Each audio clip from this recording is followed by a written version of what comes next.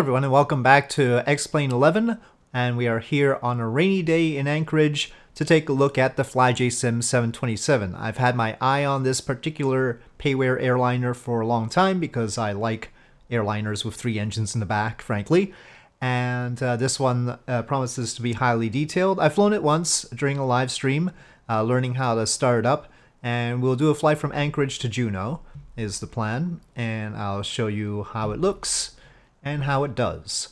So here we have the model, obviously, but it's off. We'll start it up and go through the procedure. Taking a look at the gizmos it has, it's got a takeoff and landing sheet. Those are handy. And it also has a weight and balance thing. And so I'm just curious, let's take a look at those V1, VR, and V2 numbers. If I load up the passengers, look, they did all change for me.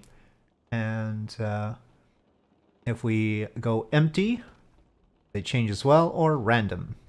Alright, so that all works out. We could put it full up with cargo and passengers and fuel, and it goes overweight.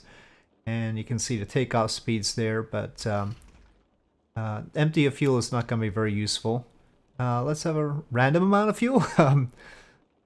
Anyway, you can see the center of gravity. Let's have a random amount of passengers and empty of cargo. Okay, so that is okay, I suppose.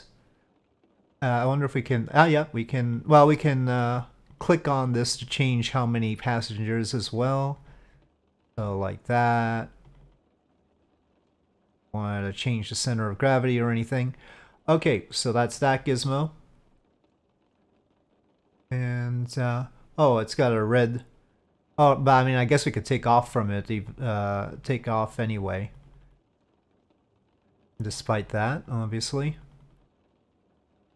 But hey, we don't need that much fuel. We're going to Juneau only. So when we go below, it no longer has that in red, and that icon's no longer in red. Okay, so we have the options, field of view, exterior sound, interior sound, whether we have the FMS system or not. That can be there or go away. I'm probably not going to program the FMS, but I don't like a blank spot there. Yoke visible. I mean, we could... I'll keep it there. Okay, so then we have the maintenance system. So we can have persistent wear and tear on this plane, at least on these systems. So for now, I'm going to keep that off. And finally, the startup checklist. So it does have a very nice flight engineer panel, like the Concorde. Not quite as complicated as the Concorde, but it's good enough. So we got the battery on, APU or ground power on. I'll just go straight to the APU right now.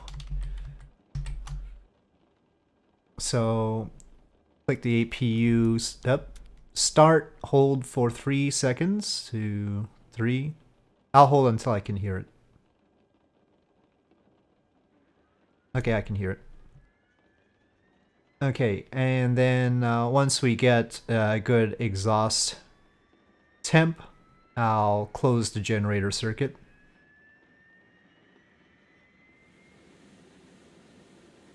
Okay, it drops back down. And now... good. And we'll close this field circuit as well. Okay, so we're ready to go. Stall warning check. Yes, we can hear it. And emergency exit lights is up here. And so I'm gonna click armed. So that's fine. We'll close that. And passenger lights as required. No smoking. And fasten seatbelts. Window heat is all the way in the back there. Those. And then the radio radar transponder I'm not going to bother with. And parking brake is set. We've already done the APU. So basically the stuff on the flight engineer panel, a lot of it has gone up to the upper panel in more modern Boeing jets. Somewhat simplified, but not a whole lot actually. Okay, so beacon, well, beacon's up front. We'll have that on. Galley power should be off. Galley power is off. Packs should be off. The left AC pack is off and the right AC pack is off, as you can see there. Bleed pressure, the PSI in the center here is above 30. And the engine bleed valves are all open. So engine 1 bleed air and 2 and 3. Okay, so now we can start the engines already, which is simpler than like a 757 or something. So normally you'd push back first and do it, but at this location, if it's raining and all, no, I mean, that has nothing to do with it. We're not really at a proper gate. I think we can just go ahead. That's my excuse anyway. So, the engine start switches. Well, let me shift over to the right a bit. And actually, if we could shift a little bit this way. Alright, so the engine start switches are up here. And we'll start engine 3 first, then 1, then 2. It might be 3, 2, 1, but I'm pretty sure 3 is the first one. Okay, so we set it to ground. And then we wait until N2 down here is at 20%. And then we flip the cutoff to idle. So you can see it on idle there. And then once the oil pressure light is off, we can start the next one.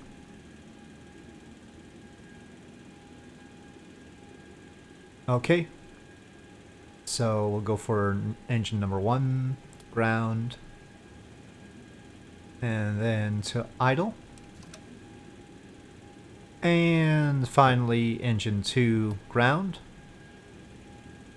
Now, this isn't meant to be a tutorial for how to start it. Actually, Q8 Pilot has a good tutorial that goes through the FMC as well. FMS, FMC. So, yeah. I would recommend that one. I'm just doing it for fun. We're gonna fly. And I'm just showing the general features of the plane. It's more of a tour, if you will.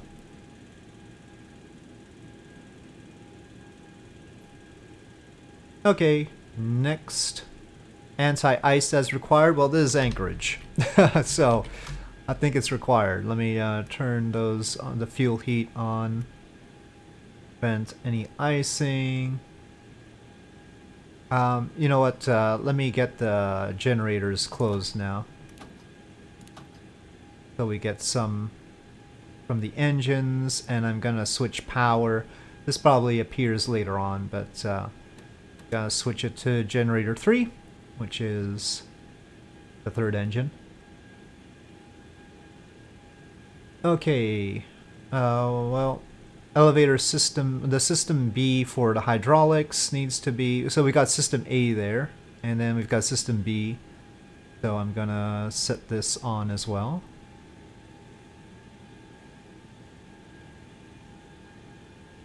Going back to the checklist, we will have galley power on. Flight controls we'll check outside. Now that we've got both hydraulic systems on, we see... Incidentally, I think if you have only one hydraulic system on, only the bottom portion of the rudder turns. Interestingly enough. I've done that before. Okay, all the controls seem fine, and I'll start extending the flaps. Let me verify that the flaps are going down. Yeah. Okay, that's fine. Okay, galley power's on. Electrical, no lights. Well, we definitely have lights here, and those are for the boost pumps. So let's get the boost pumps on. I mean, technically that's not the electrical section, this is the fuel section. And the electrical section we don't have any lights as expected, but I'm surprised they didn't ask me to put the boost pumps on earlier. During takeoff I think it's normal to have them on. So hydraulics we already turned on and the pressure is nominal and the quantities are good. We can shut off the APU now in theory. Let's make sure. Let's see if I have done anything wrong here. So APU is off. We should hear it go off. We do. And nothing should pop up in terms of warnings. It didn't tell me. Oh, it did tell me to do pitot heat. So let's turn on the pitot heat. And press set for cruise altitude. I don't think it means this cruise altitude. I think it means the pressure set for cruise altitude. So let's go back to the engineer panel, and the pressure stuff is over here. I had problems with it before because I had forgotten to turn on the AC packs. So let's turn on the AC packs here. It asks us to close number 2 bleed air. So, oh, duct overheat. Why is duct overheat? Set those to auto. Let me set this to flight. I don't know why that would have duct overheat. Maybe, let's see, I turn it off.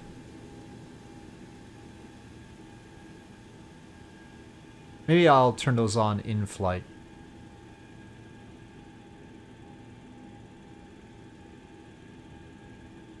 This climb rate thing is funny. Anyway, speed bugs are probably alright already. Start switch is guarded. Transponder I'll skip. Landing lights I'll skip because the tow truck is going to ask me to turn them off anyway. Auto pack trip switch. Normal or cutout. Well, it says normal or cutout. Those are my only 2 choices. Let me just go normal. That sounds good. Seatbelts on. Anti-ice. We've got the fuel heat at least. And that's all after takeoff. Okay. We'll keep in mind the pressurization situation. But for now, I think we are go to... Oh, let me just reset my camera. Go to get a tug. So, I've got better pushback. That is my plan, yes. Okay, we are getting our pushback.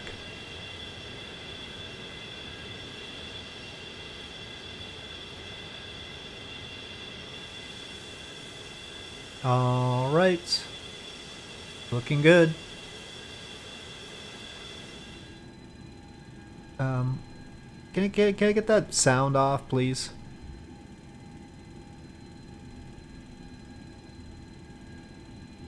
Where's my master warning anyway?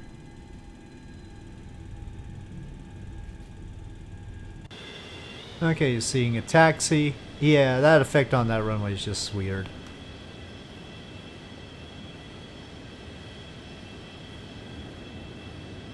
No, it says runway 25, but our real heading seems to be 270 based on the map. I'm not sure. Probably should go with...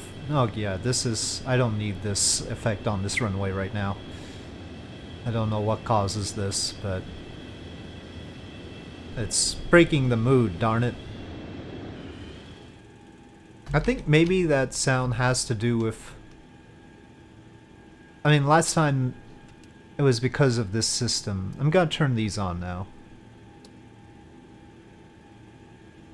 I mean, it didn't, turning them off sure didn't help the overheat thing, but that temperature of more than 60 degrees Celsius does not make me feel happy.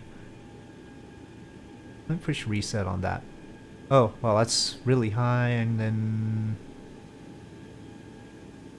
well, it turned off the light. I guess that's good enough. We're on flight there. Let's hope everything turns out alright. Alright, we'll take it... okay, I think it'll look better inside the cockpit, to be honest. Once we leave the run... well, no, actually it doesn't. Alright. Here we go.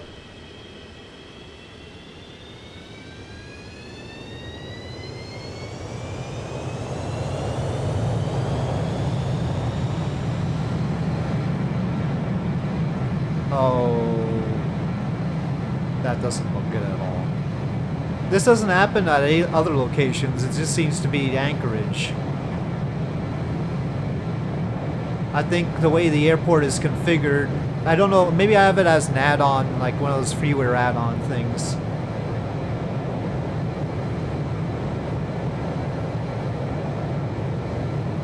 Okay, gear up.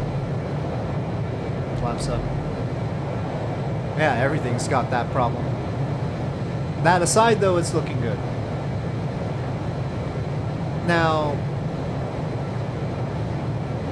the plane's wing isn't as efficient, I guess, as more modern airliners.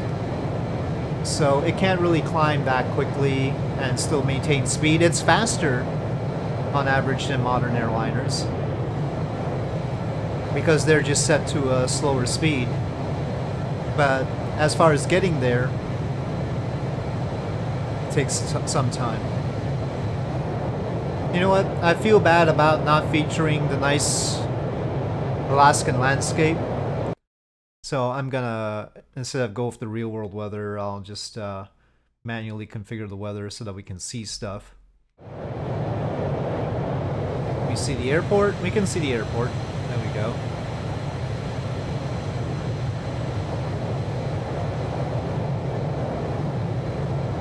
Definitely not a sustainable climb angle there.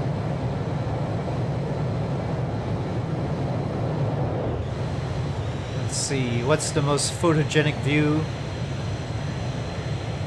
I think with the Alaskan sunlight on the body of the plane, this is pretty good.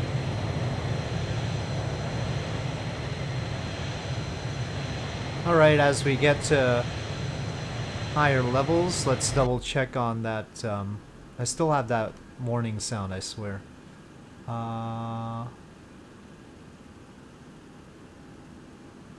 Cabin altitude is going up, and the pressure differential is going up as expected. Tail skid. Is the tail skid out? The tail skid is out. How do I retract the tail skid?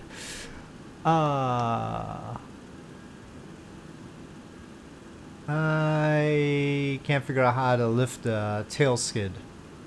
I think... Okay, well, before I do the tail skid, let me try and get this pointed in the right direction and have the autopilot at least hold the heading. So, let's have the heading bug set. Okay, mode selector, heading, no, heading, please. We don't need altitude, hold on, and then that's like half of the autopilot settings are up there and half down here. In later airliners, they'll move them all up there. So, autopilot engage,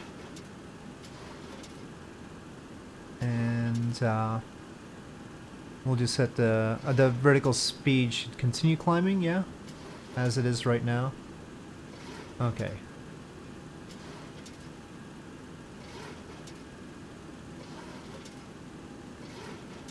Heading, select, engage. So now I'll acquire the heading. And we'll check that that happens as planned. Yeah, it's leveling out at 120, and actually I want maybe 110. And I'll turn to 110. And this is the view from outside.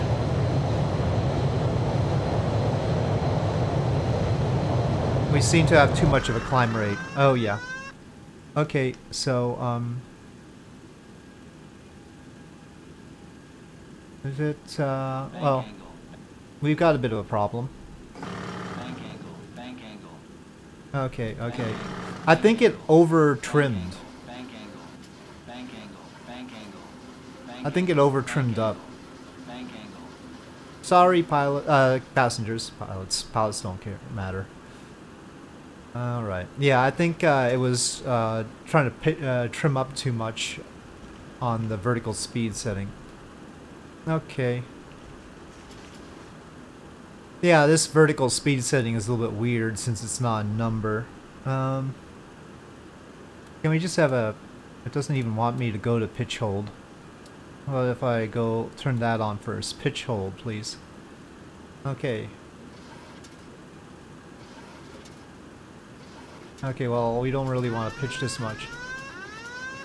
It's just warning me. I'm using the elevator trim now. Okay. Okay, and heading activate. Alright. Let me just keep an eye on what it's doing now. That should be a sustainable vertical speed right there. Might want a little bit more, but after what just happened, I'm not going to push it. It's holding the heading fine. Alright, so yeah. Question is this vertical speed guy. Which, I don't even know how, yeah, you click like this. That should be 0. Let's see. Okay, yeah. And then if I want to climb a bit, just a little bit, it'll be like that.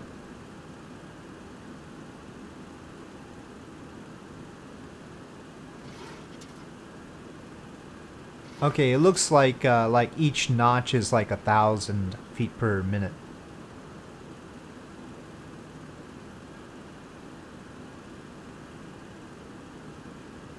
Which really means that there are way too many notches on this vertical speed thing.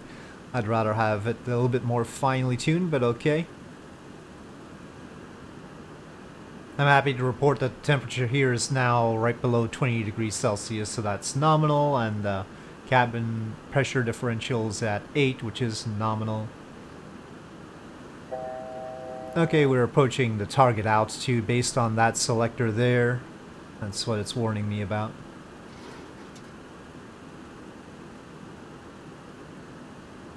So we will soon go from vertical speed hold to altitude hold, which is this flick switch up here. Oh, maybe it's just altitude select. We had to arm that. So we had to arm that first. Okay. Okay, the altitude select light goes green, and now I think I can click altitude hold. Is that right? Yep, now we're on altitude hold. Alright. Good times. The autopilot is working properly. Now, the continuous hunt for the tail skid control. I mean, probably it's broken by now. But it didn't actually tell me it was broken. Oh, we do have this little iPad thing. Routes. Well, KPNC, wasn't it? Oh, it's not KPNC, sorry. Oops. Cancel that. Routes.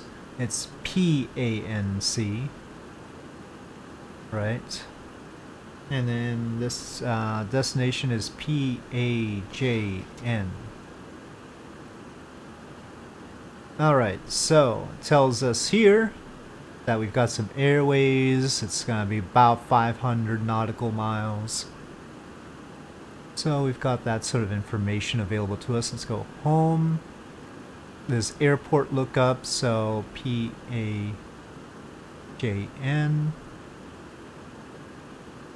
Oh, it's got the runway. It doesn't have the map of it, but it's got the length of the runway and the orientation of the runway and the weather report. Charts, though, we would have to load in charts for that. It can... Oh, it does have a map thing. Doesn't show a whole lot right now. Minus, minus, minus, minus, minus, minus, minus. Oh, okay. Now it's loaded some stuff in. May just take some time to load. Okay, there we go. That's a nicer map than the stock map. I mean, this one only zooms out so much. It still shows us by the coast there, but the arbitrary zoom of this is much better. I can't really zoom... Oh, no, there we go. Okay, So this is a pretty useful pad over here. You can make notes and Navigraph. I don't think I have anything with Navigraph or anything. So alright.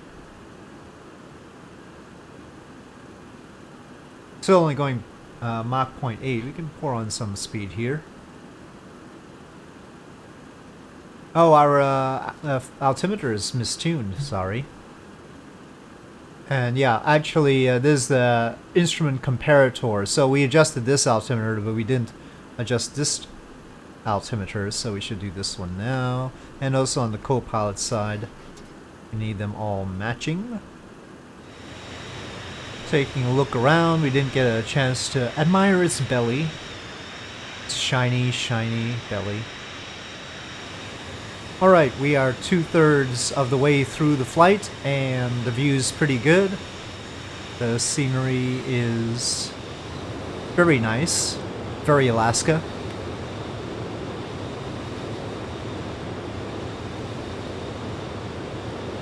This is Tongass National Forest.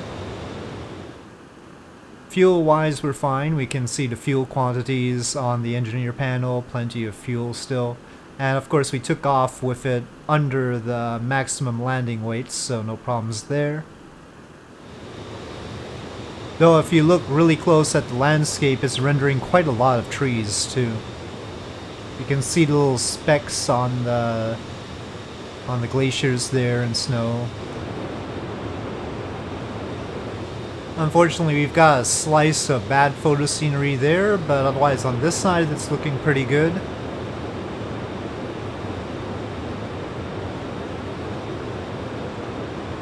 Seems like this is part of the Lamplugh Glacier. Anyway, we're approaching Glacier Bay National Park. If that helps orienting you.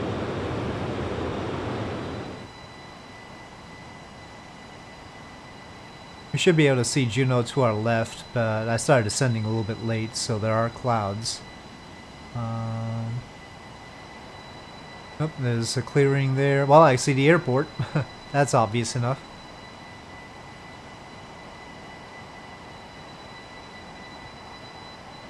A rather prominent airport. Look at that. All that snow. Oh, turns out we've got rain here too. I had turned that off. Okay, at this point I will take it off of autopilot. Oop. Let's engage. Yes, much warning. And we can turn off that light.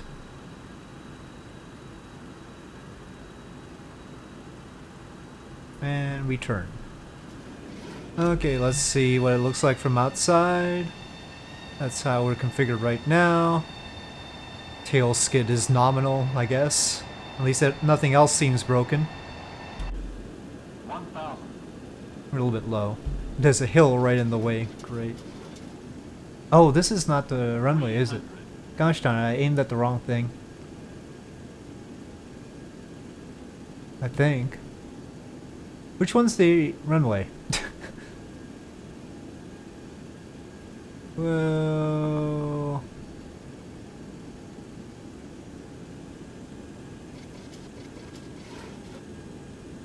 this is the taxiway. Okay, that's all messed up. I don't know what I'm looking at even. Let's abort that. Oh, it's because the runway is all got this streaky stuff on it. Gosh darn, I need to turn that off somehow. It looked more like a taxiway than a runway because of all the streaky stuff. This is nonsense. Okay, let's do it properly this time. Well, sort of properly.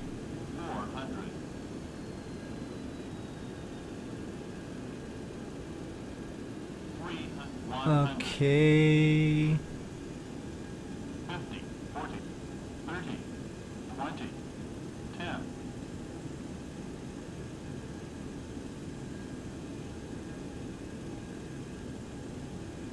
And we have contact.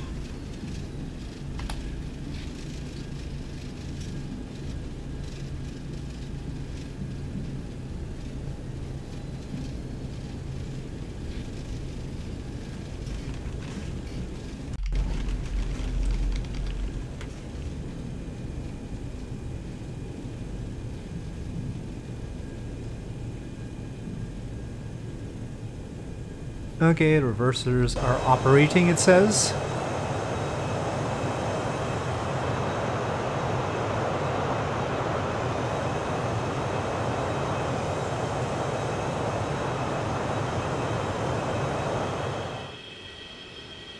Okay, let's see the status of the cockpit. Yes, the reversers are off. And here we are. We have made it to Juneau. And everything's looking good with the plane. I think that ticking sound in the back I still haven't figured out. And nor do I know about the tail skid. But all in all, pretty good flight. And with that, I'll say thank you for watching. I hope you enjoyed this video. If you did, please do press like. If you have any comments or suggestions, please leave them in the comment section below. And I'll see you next time.